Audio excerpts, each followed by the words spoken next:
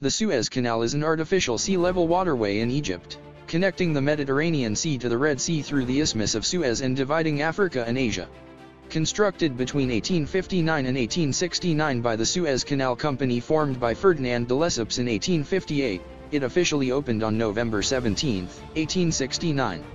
The canal offers watercraft a more direct route between the North Atlantic and Northern Indian Oceans via the Mediterranean and Red Seas, thus avoiding the South Atlantic and Southern Indian Oceans and reducing the journey distance from the Arabian Sea to Europe by approximately 8,900 kilometers, 5,500 miles, or 8 to 10 days.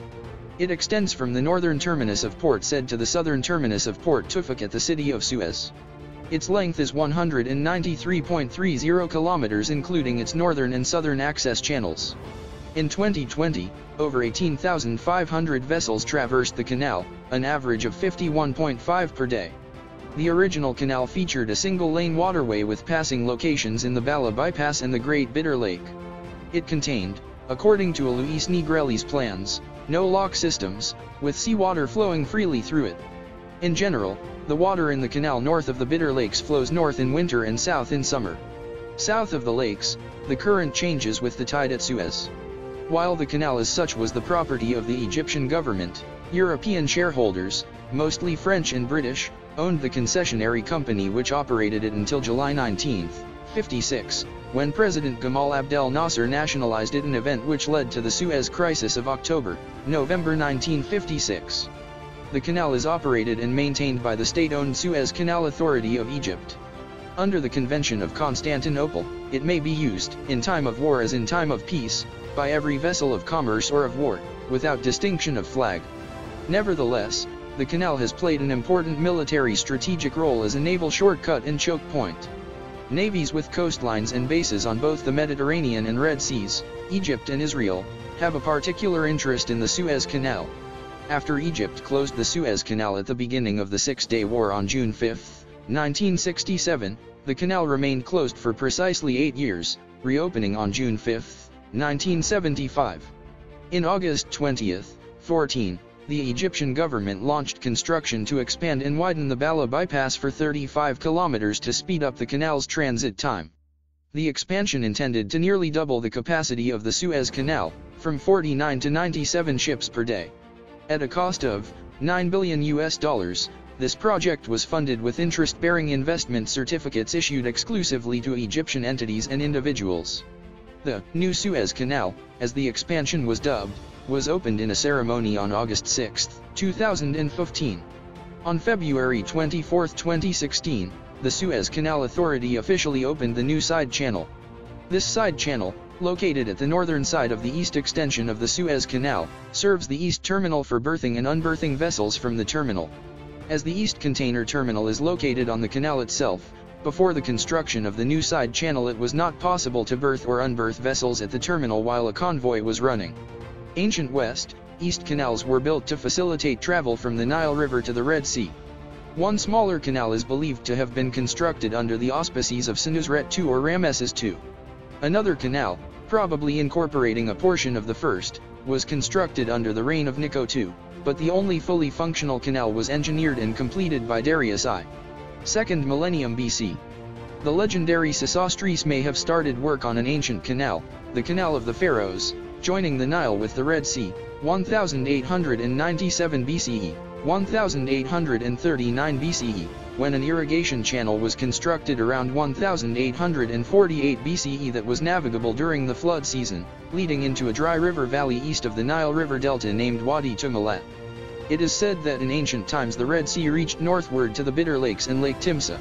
In his Meteorology, Aristotle wrote, "One of their kings tried to make a canal to it, for it would have been of no little advantage to them for the whole region to have become navigable." Sesostris is said to have been the first of the ancient kings to try, but he found that the sea was higher than the land. So he first, and Darius afterwards, stopped making the canal, lest the sea should mix with the river water and spoil it. Strabo wrote that Sesostris started to build a canal, and Pliny the Elder wrote, 165 Next comes the Tyro tribe and the harbor of the Danioi, from which Sesostris, king of Egypt, intended to carry a ship canal to where the Nile flows into what is known as the Delta. This is a distance of over 60 miles.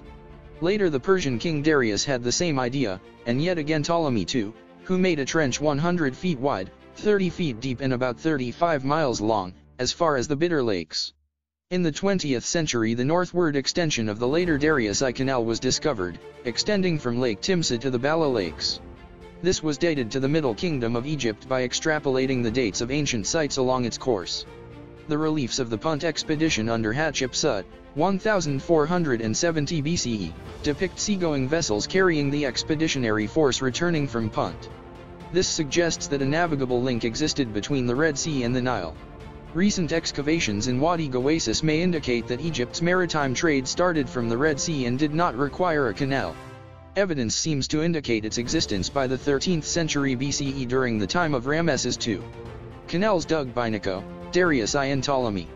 Remnants of an ancient west-east canal through the ancient Egyptian cities of Bubastis, Pi-Ramesses, and Pithom were discovered by Napoleon Bonaparte and his engineers and cartographers in 1799.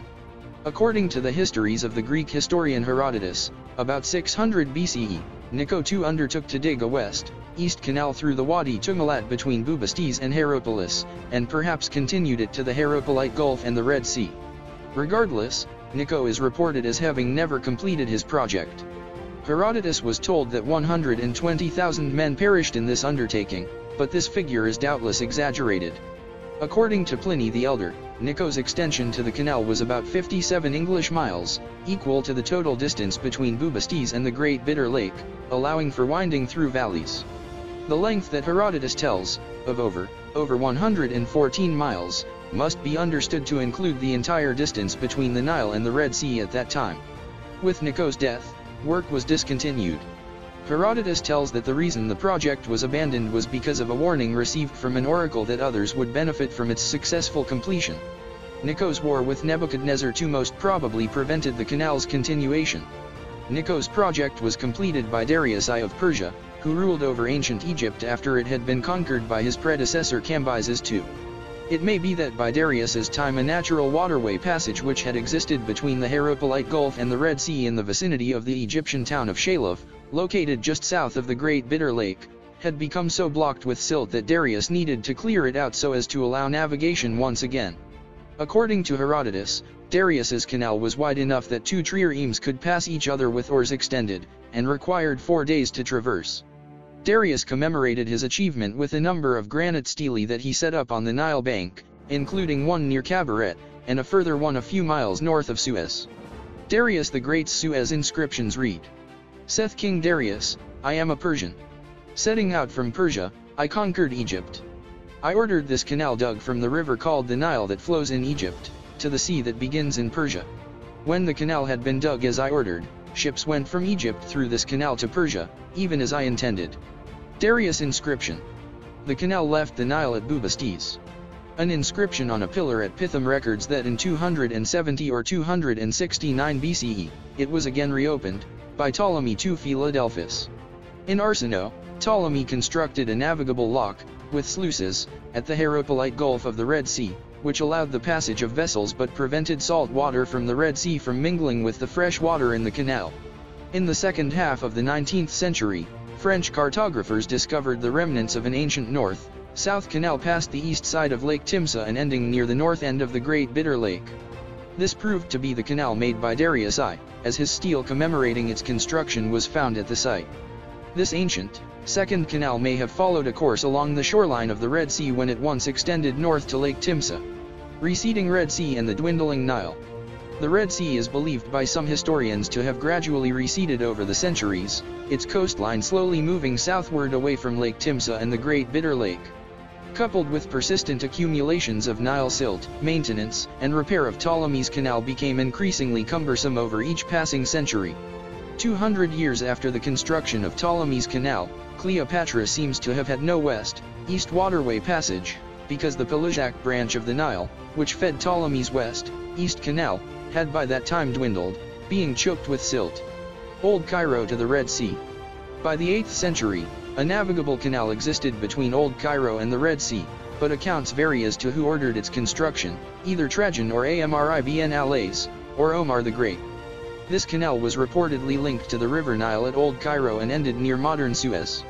A geography treatise De Mentura Orbis Terrae written by the Irish monk de Kewl, born late 8th century, reports a conversation with another monk, Fidelis, who had sailed on the canal from the Nile to the Red Sea during a pilgrimage to the Holy Land in the first half of the 8th century.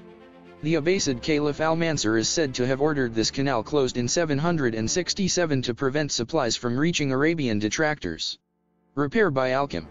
Al-Hakim by Amr Allah is claimed to have repaired the Cairo to Red Sea passageway, but only briefly, circa 1000 CE, as it soon became choked with sand. However, parts of this canal still continued to fill in during the Nile's annual inundations. Conception by Venice.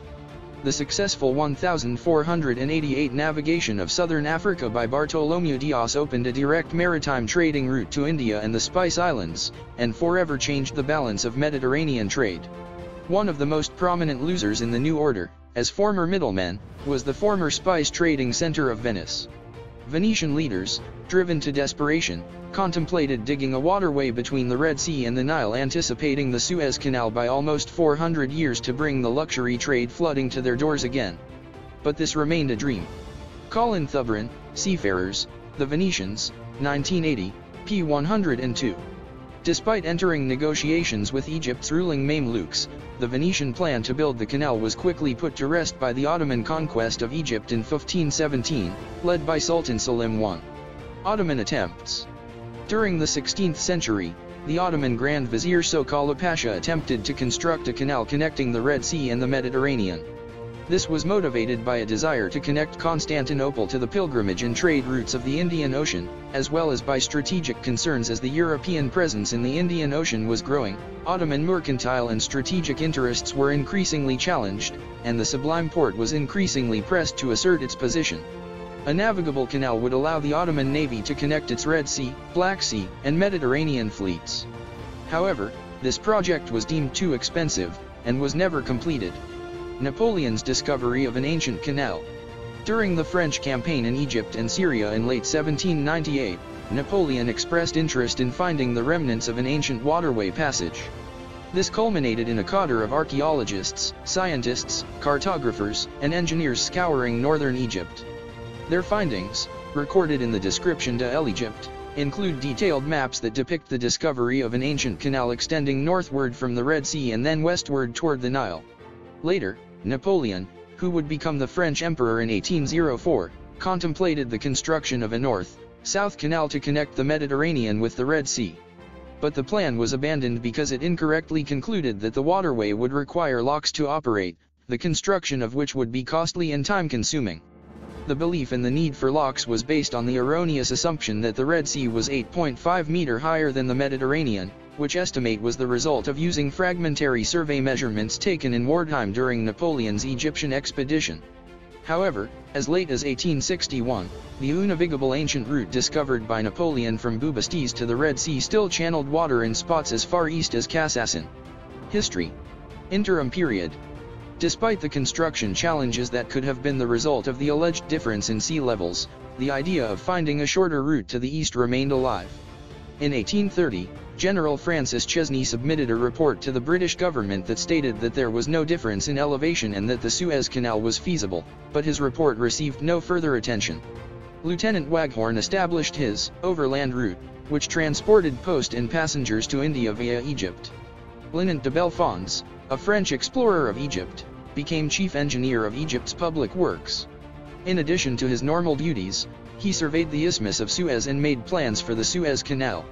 French Saint-Simonianists showed an interest in the canal, and in 1833, Barthélemy Prosper Enfantin tried to draw Muhammad Ali's attention to the canal but was unsuccessful.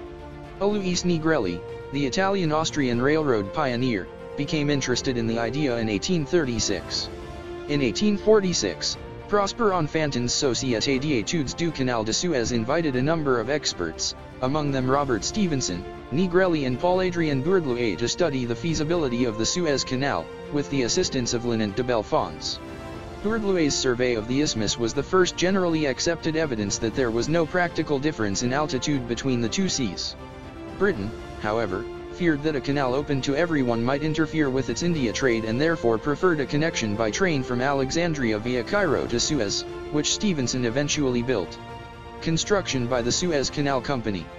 Preparations, 1854 to 1858.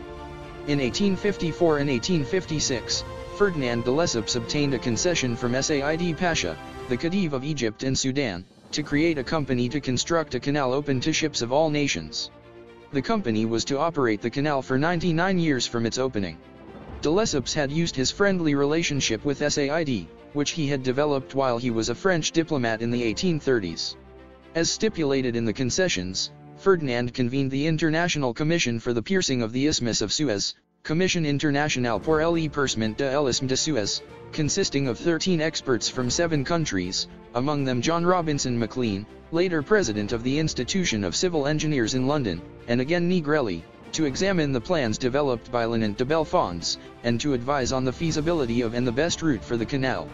After surveys and analyses in Egypt and discussions in Paris on various aspects of the canal, where many of Negrelli's ideas prevailed, the Commission produced an unanimous report in December 1856 containing a detailed description of the canal complete with plans and profiles.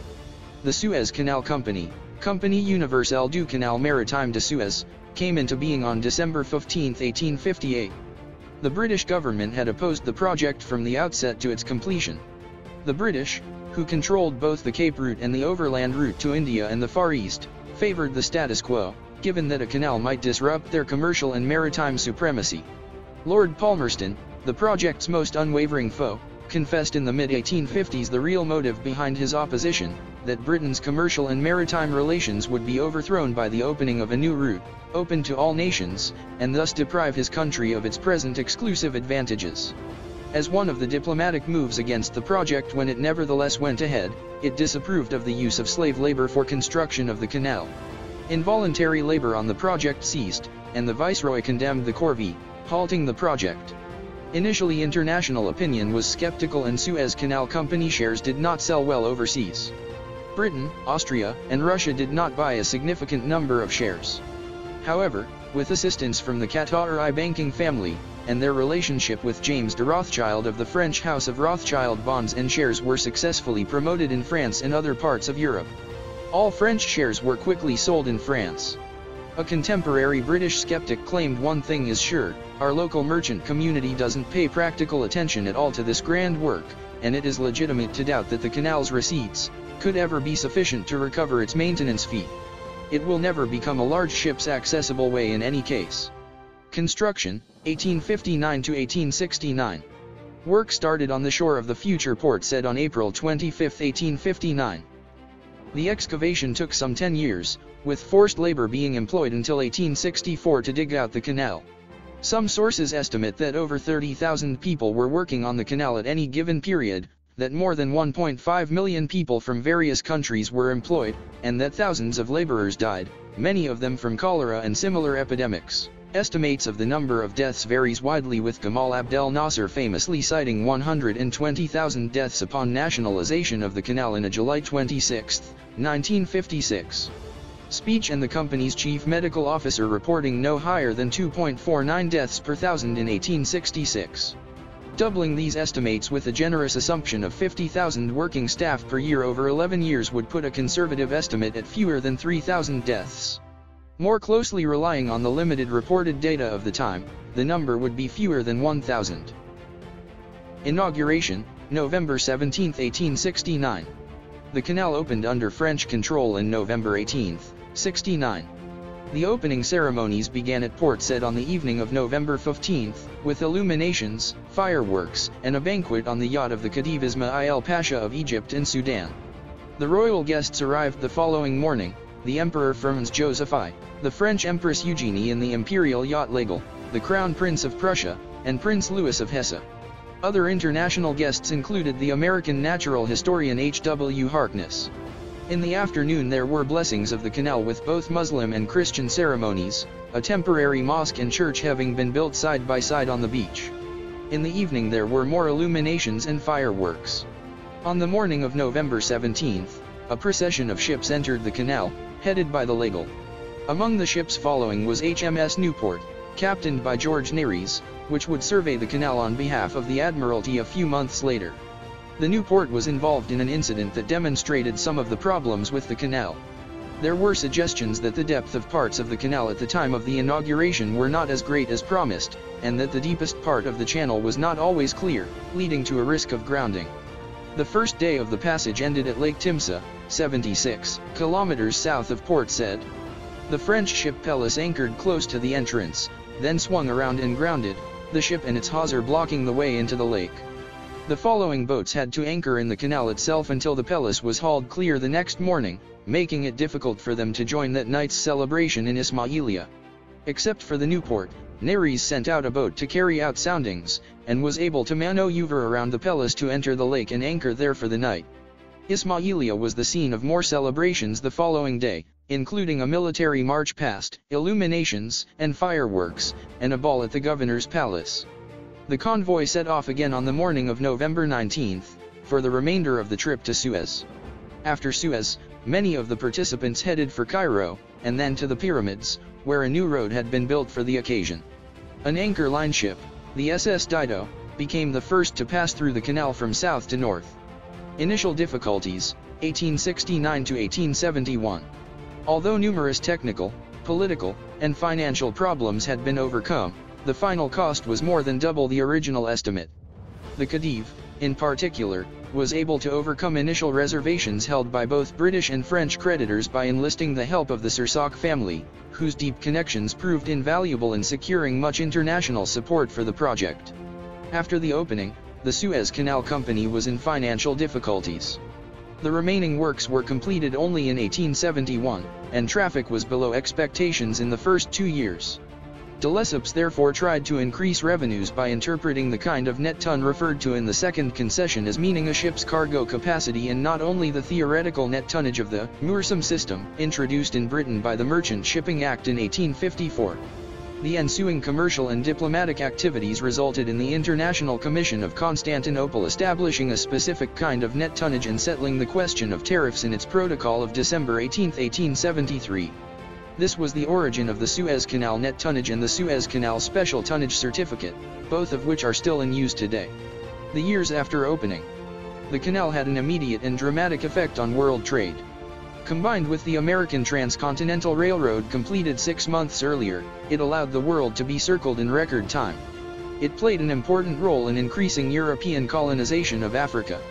The construction of the canal was one of the reasons for the Panic of 1873 in Great Britain, because goods from the Far East were carried in sailing vessels around the Cape of Good Hope and were stored in British warehouses.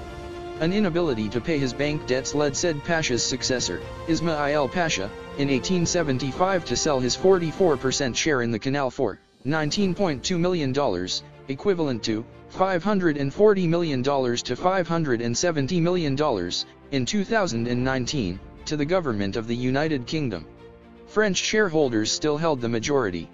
Local unrest caused the British to invade in 1882 and take full control, although nominally Egypt remained part of the Ottoman Empire. The British representative from 1883 to 1907 was Evelyn Baring, 1st Earl of Cromer, who reorganized and modernized the government and suppressed rebellions and corruption, thereby facilitating increased traffic on the canal. The European Mediterranean countries in particular benefited economically from the Suez Canal, as they now had much faster connections to Asia and East Africa than the North and West European maritime trading nations such as Great Britain, the Netherlands, or Germany.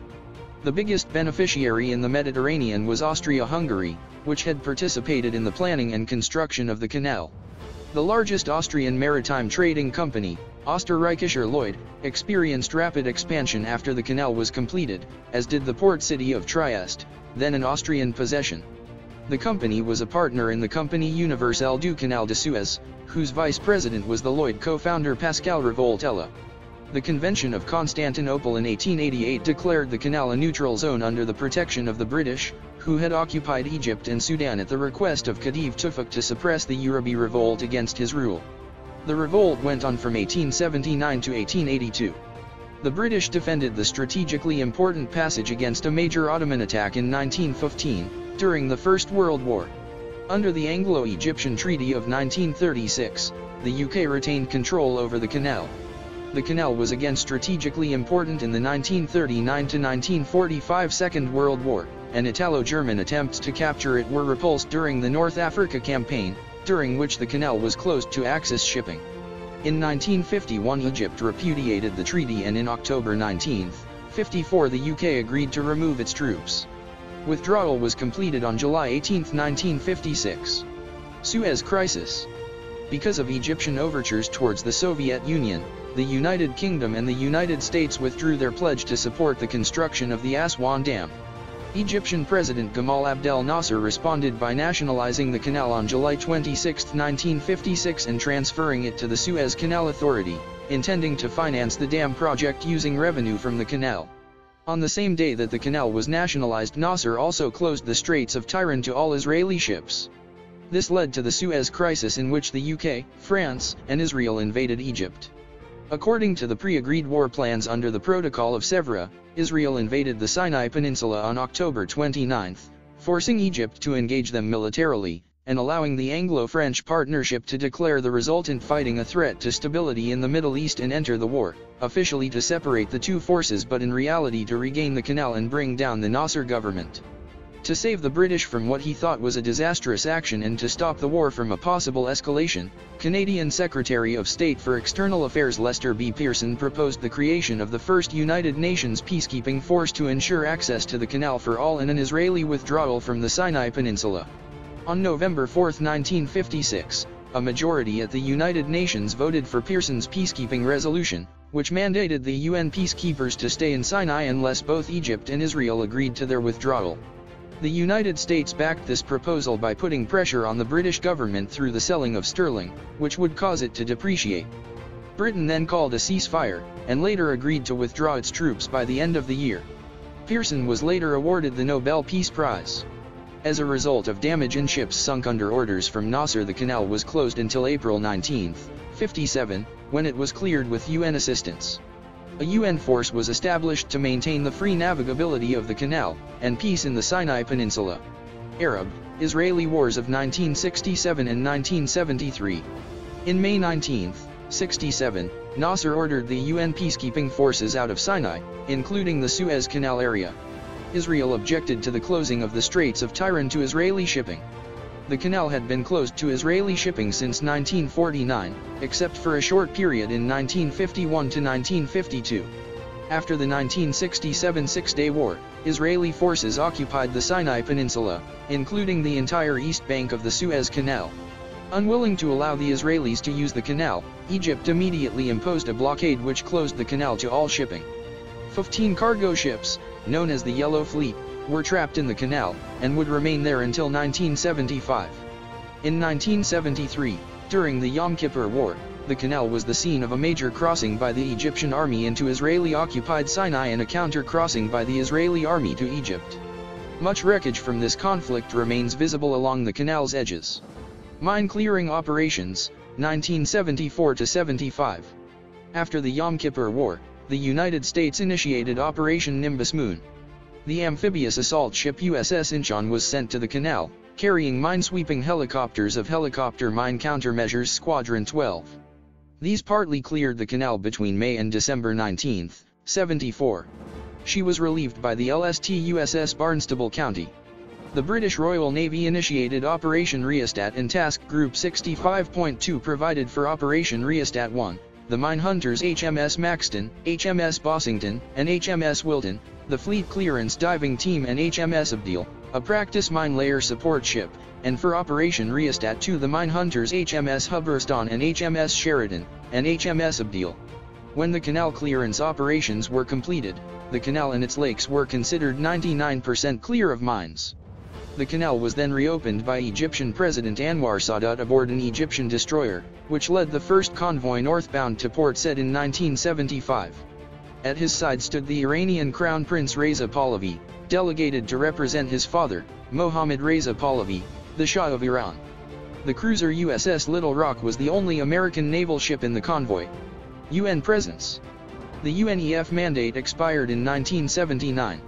Despite the efforts of the United States, Israel, Egypt, and others to obtain an extension of the UN role in observing the peace between Israel and Egypt, as called for under the Egypt-Israel Peace Treaty of 1979, the mandate could not be extended because of the veto by the Soviet Union in the UN Security Council, at the request of Syria. Accordingly, negotiations for a new observer force in the Sinai produced the multinational force and observers, stationed in Sinai in 1981 in coordination with a phased Israeli withdrawal. It is there under agreements between the United States, Israel, Egypt, and other nations. Bypass expansion. In the summer of 2014, months after taking office as President of Egypt, Abdel Fattah el-Sisi ordered the expansion of the Bala bypass from 61 meters wide to 312 meters wide for 35 kilometers. The project was called the New Suez Canal, as it allows ships to transit the canal in both directions simultaneously.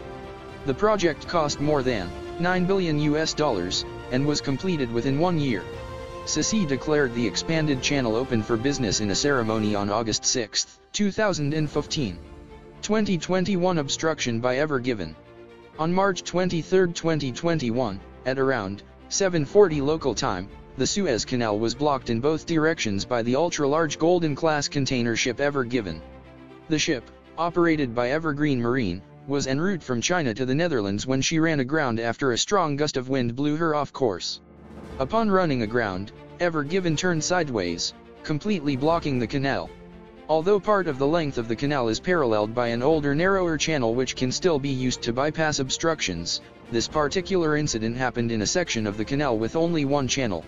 At the dawn of the incident, many economists and trade experts have commented on the effects of the obstruction if not resolved quickly, citing how important the Suez is to global trade, and the incident is likely to drastically affect the global economy because of the trapped goods scheduled to go through the canal following the incident.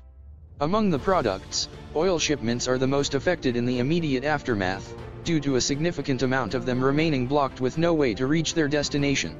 Referring to the European and American market, a few maritime experts have disputed the prediction of a drastic effect on trade, saying this really isn't a substantial transit route for crude, according to Marshall Steves, energy markets analyst at IHS Markit, and there are existing stocks, according to Camille Egloff of Boston Consulting Group and alternative sources of supply, noting that traffic has only slowed down and that this might only impact sectors with existing shortages such as the semiconductor industry. International Chamber of Shipping estimates that up to $3 billion worth of cargo passes through the Suez Canal every day. It is said the blockage is going to impact on cargo schedules around the world. Shipping companies are also considering whether to divert their ships along the much longer route around Cape Agulhas. The first container ship to do so is Ever Given's sister ship, Evergreen. Timeline: 1799, Napoleon Bonaparte conquers Egypt and orders a feasibility analysis. This incorrectly reports a supposed 10-meter difference in sea levels and a high cost, so the project is put on hold.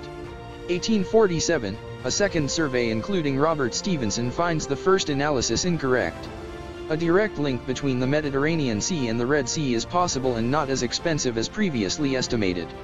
November 30, 1854, the former French consul in Cairo, Ferdinand-Marie de Lesseps, obtains the first license for construction and subsequent operation from the Viceroy for a period of 99 years. January 6, 1856, de Lesseps is provided with a second, more detailed license. December 15, 1858, de Lesseps establishes the Compagnie Universelle du Canal Maritime de Suez, with said Pasha acquiring 22% of the Suez Canal Company. The majority is controlled by French private holders. April 25, 1859, construction officially starts. 15 to November 17, 1869, an opening ceremony and celebrations are for Empress Eugenie of France to open the canal. November 17, 1869, the canal is opened, operated by the Suez Canal Company, the concessionary company that built the canal. December 18, 1873, the International Commission of Constantinople establishes the Suez Canal Net Ton and the Suez Canal Special Tonnage Certificate, as known today. November 25, 1875, Britain becomes a minority shareholder in the company, acquiring 44%, with the remainder being controlled by French business syndicates. May 20, 1882, Britain invades Egypt, with French assistance, and begins its occupation of Egypt. August 25, 1882, Britain occupy Egypt. The canal remains under the control of the privately owned Suez Canal Company. March 2, 1888, The Convention of Constantinople renews the guaranteed right of passage of all ships through the canal during war and peace. These rights were already part of the licenses awarded to de Lesseps, but are recognized as international law. November 14, 1936, following a new treaty, Britain theoretically pulls out of Egypt, but establishes the Suez Canal Zone under its control. June 13, 1956, Suez Canal Zone is restored to Egyptian sovereignty, following British withdrawal and years of negotiations. July 26, 1956, Egypt nationalizes the company. Its Egyptian assets, rights, and obligations are transferred to the Suez Canal Authority, which compensates the previous owners at the established pre-nationalization price. Egypt closes the canal to Israeli shipping as part of a broader blockade involving the Straits of Tiran and the Gulf of Aqaba. October 31, 1956 to April 24, 1957, the canal is blocked to shipping following the Suez Crisis, a conflict that leads to an Israeli, French, and British occupation of the canal zone. December 22, 1956, the canal zone is restored to Egyptian control, following French and British withdrawal, and the landing of UNEF troops. June 5, 1967 to June 10, 1975, the canal is blocked by Egypt. Following the war with Israel, it becomes the front line during the ensuing War of Attrition and the 1973 war, remaining closed to international shipping, until general agreement was near. 2004, the canal is closed for 3 days when the oil tanker Tropic Brilliance gets stuck. January 1, 2008, new rules of navigation passed by the Suez Canal Authority come into force. August 6, 2015, the new canal extensions are opened. October 20, 17, OOCL Japan runs aground causing an obstruction which blocked the canal for a few hours. March 23, 2021, the Ever Given, a Panama-flagged container ship runs aground and becomes stuck across the southern section of the canal. The blockage prevents movement through the canal, causes nearly $10 billion worth of disruptions in shipping traffic each day, and creates a large traffic jam of ships on both sides. Layout and operations. When built, the canal was 164 kilometers long and 8 meters deep. After several enlargements, it is 193.30 kilometers long, 24 meters deep and 205 meters wide. It consists of the northern access channel of 22 kilometers, the canal itself of 162.25 kilometers and the southern access channel of 9 kilometers. The so-called New Suez Canal, functional since August 6, 2015, currently has a new parallel canal in the middle part, with its length over 35 kilometers. The current parameters of the Suez Canal, including both individual canals of the parallel section are, depth 23 to 24 meters and width at least 205 to 225 meters, that width measured at 11 meters of depth. Capacity. The canal allows passage of ships up to 20-meter draft or 240,000 deadweight tons and up to a height of 68 meter above water level and a maximum beam of 77.5 meter under certain conditions. The canal can handle more traffic and larger ships than the Panama Canal, as Suezmax dimensions are greater than both Panamax and New Panamax. Some supertankers are too large to traverse the canal. Others can offload part of their cargo onto a canal-owned boat to reduce their draft, transit, and reload at the other end of the canal. Navigation. The canal has no locks because of the flat terrain, and the minor sea level difference between each end is inconsequential for shipping. As the canal has no sea surge gates, the ports at the ends would be subject to the sudden impact of tsunamis from the Mediterranean Sea and Red Sea, according to a 2012 article in the Journal of Coastal Research. There is one shipping lane with passing areas in Bala Bypass near Alcantara and in the Great Bitter Lake. On a typical day, 3 convoys transit the canal, 2 southbound and 1 northbound. The passage takes between 11 and 16 hours at a speed of around 8 knots. The low speed helps prevent erosion of the banks by ships' wakes. By 1955, about 2/3 of Europe's oil passed through the canal. Around 8% of world sea trade is carried via the canal. In 2008, 21,415 vessels passed through the canal and the receipts totaled $5.381 billion, with an average cost per ship of $251,000. New rules of navigation came into force on January 1, 2008, passed by the Board of Directors of the Suez Canal Authority to organize vessels transit. The most important amendments include allowing vessels with 62-foot draft to pass, increasing the allowed breadth from 32 meters to 40 meters, following improvement operations, and imposing a fine on vessels using pilots from outside the SCA inside the canal boundaries without permission. The amendments allow vessels loaded with dangerous cargo, such as radioactive or flammable materials, to pass if they conform with the latest amendments provided by international conventions. The SCA has the right to determine the number of tugs required to assist warships traversing the canal, to achieve the highest degree of safety during transit. Operation. Before August 20, 15, the canal was too narrow for free two-way traffic, so ships would pass in convoys and use bypasses. The bypasses were 78 kilometers out of 193 kilometers, 40%. From north to south, they are Port Said bypass, entrances, 36.5 kilometers, Bala bypass and Anchorage 9 kilometers, Timsa bypass 5 kilometers, and the Deverswar bypass, northern end of the Great Bitter Lake, 27.5 kilometers. The bypasses were completed in 1980.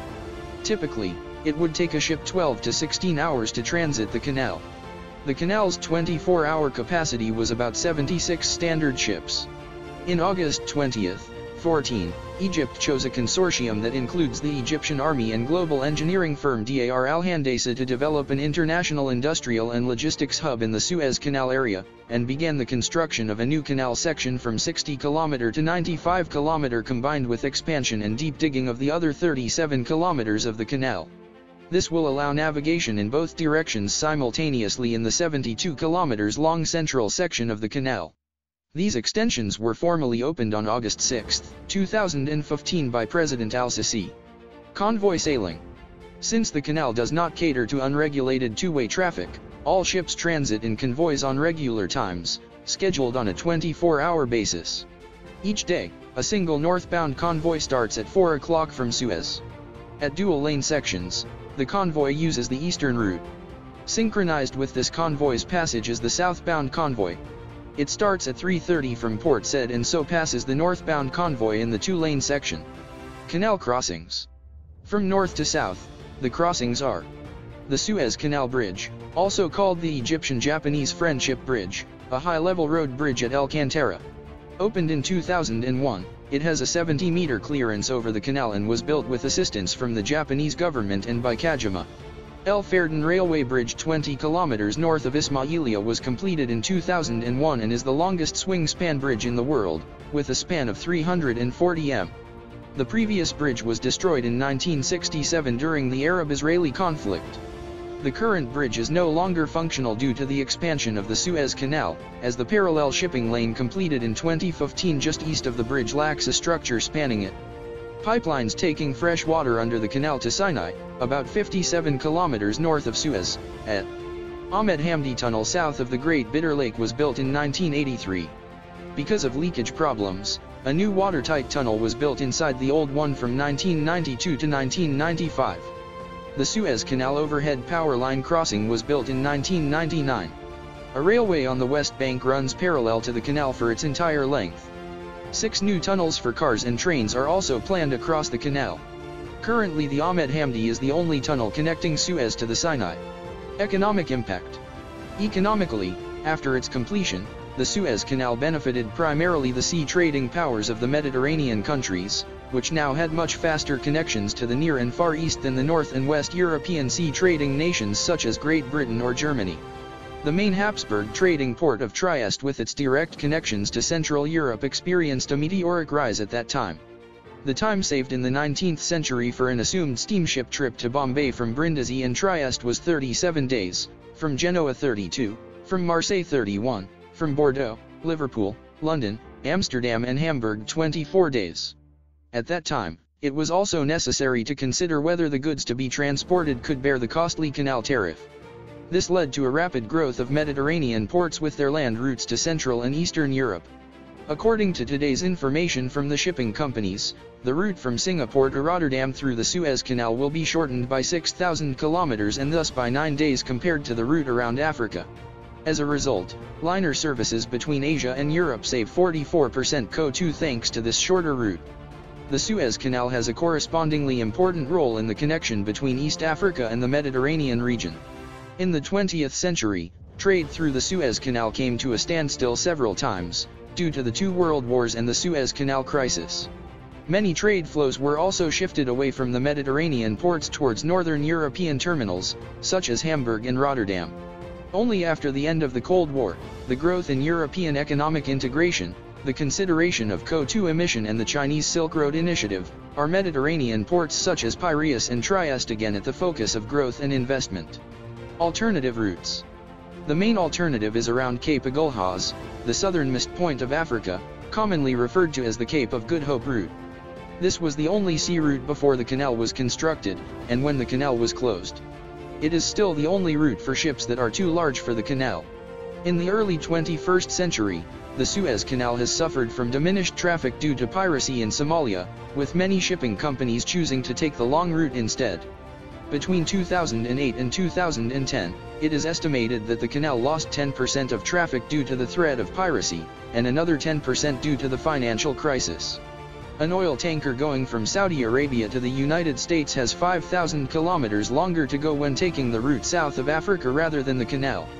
Before the canal's opening in 1869, goods were sometimes offloaded from ships and carried overland between the Mediterranean and the Red Sea. Northern Sea Route. In recent years, the shrinking Arctic sea ice has made the Northern Sea Route feasible for commercial cargo ships between Europe and East Asia during a 6 to 8 week window in the summer months, shortening the voyage by thousands of miles compared to that through the Suez Canal. According to polar climate researchers, as the extent of the Arctic summer ice pack recedes, the route will become passable without the help of icebreakers for a greater period each summer. The Bremen-based Beluga Group claimed in 2009 to be the first Western company to attempt using the Northern Sea Route without assistance from icebreakers, cutting 7,400 kilometers off the journey between Ulsan, Korea, and Rotterdam, the Netherlands. Cape Horn. Sail ships going between Europe and Australia did often prefer to go past Cape Horn when going to Europe, due to prevalent wind directions, even if it is slightly longer from Sydney to Europe this way than past Cape Agulhas. Negev Desert Railway. In February 2012, Israel announced its intention to construct a railway between the Mediterranean and Eilat through the Negev Desert to compete with the canal. By 2019, the project had been indefinitely frozen. Environmental impact. The opening of the canal created the first saltwater passage between the Mediterranean Sea and the Red Sea. Although the Red Sea is about 1.2 m higher than the eastern Mediterranean, the current between the Mediterranean and the middle of the canal at the Bitter Lakes flows north in winter and south in summer. The current south of the Bitter Lakes is tidal, varying with the tide at Suez. The Bitter Lakes, which were hypersaline natural lakes, blocked the migration of Red Sea species into the Mediterranean for many decades, but as the salinity of the lakes gradually equalized with that of the Red Sea, the barrier to migration was removed, and plants and animals from the Red Sea have begun to colonize the eastern Mediterranean. The Red Sea is generally saltier and more nutrient-poor than the Atlantic, so the Red Sea species have advantages over Atlantic species in the less salty and nutrient-rich eastern Mediterranean. Accordingly, most Red Sea species invade the Mediterranean biota, and only few do the opposite. This migratory phenomenon is called Leseptian migration or Erythraean invasion. Also impacting the eastern Mediterranean, starting in 1968, was the operation of Aswan High Dam across the Nile. While providing for increased human development, the project reduced the inflow of fresh water and ended all natural nutrient-rich silt entering the eastern Mediterranean at the Nile Delta. This provided less natural dilution of Mediterranean salinity and ended the higher levels of natural turbidity, additionally making conditions more like those in the Red Sea. Invasive species originating from the Red Sea and introduced into the Mediterranean by the canal have become a major component of the Mediterranean ecosystem and have serious impacts on the ecology, endangering many local and endemic species. About 300 species from the Red Sea have been identified in the Mediterranean, and there are probably others yet unidentified. The Egyptian government's intent to enlarge the canal raised concerns from marine biologists, who feared that it would worsen the invasion of Red Sea species. Construction of the canal was preceded by cutting a small freshwater canal called Sweetwater Canal from the Nile Delta along Wadi Tumilat to the future canal, with a southern branch to Suez and a northern branch to Port Said. Completed in 1863, These brought fresh water to a previously arid area, initially for canal construction, and subsequently facilitating growth of agriculture and settlements along the canal. Suez Canal Economic Zone. The Suez Canal Economic Zone, sometimes shortened to the Suez Canal Zone, describes the set of locations neighboring the canal where customs rates have been reduced to zero in order to attract investment. The zone comprises over 600 square kilometers within the governorates of Port Said, Ismailia and Suez. Projects in the zone are collectively described as the Suez Canal Area Development Project. The plan focuses on development of East Port Said and the port of Ansakna, and hopes to extend to 4 more ports at West Port Said, El Adabia, Arish and El Tor. The zone incorporates the 3 qualifying industrial zones at Port Said, Ismailia and Suez, a 1996 American initiative to encourage economic ties between Israel and its neighbors.